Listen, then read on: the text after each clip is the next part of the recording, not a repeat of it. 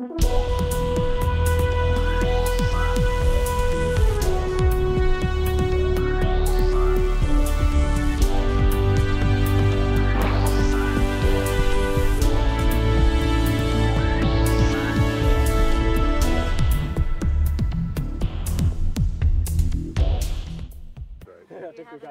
this is a female ring seal that was caught just northeast of Point Barrow. It's a juvenile female. I think she's about 2 to 3 years old based on the annual rings on her claws. Today, a couple of the researchers were out there and spotted the animal with binoculars and remotely triggered this net to spring and cover the top of her hole so she can go back down into it and get into the water.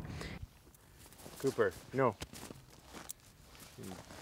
And the design of this net is to actually spring over the hole so that the breathing hole's under here when the seal's resting out of the water. And so they triggered the net, so she was stuck there on the ice, and very quickly the two researchers came over, grabbed her, put her in a tote, and brought her back into town so that we can fit her up with a satellite transmitter. On the front, chase it, walk around. There you go. Well, we're restraining her because we want to make the tagging process easy. So in order to put this tag on her, we had to punch a couple little holes in her flipper, so it's like equivalent to a person getting a piercing. And what this is a satellite transmitter. And so this instrument, on programmed days of the year, it will send a signal to satellites that are hovering above the Arctic.